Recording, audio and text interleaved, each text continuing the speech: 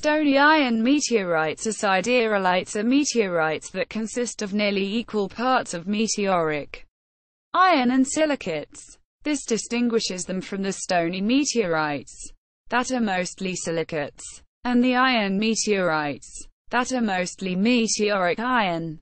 Stony-iron meteorites are all differentiated, meaning that they show signs of alteration.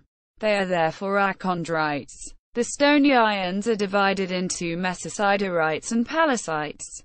Pallasites have a matrix of meteoric iron with embedded silicates, most of it olivine. Mesosiderites are breccias which show signs of metamorphism.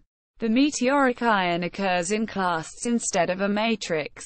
They are in the top rank of all meteorite classification schemes, usually called type mineralogy. The meteoric iron of stony irons is similar to that of iron meteorites, consisting mostly of carmesite and tannite in different proportions. The silicates are dominated by olivine.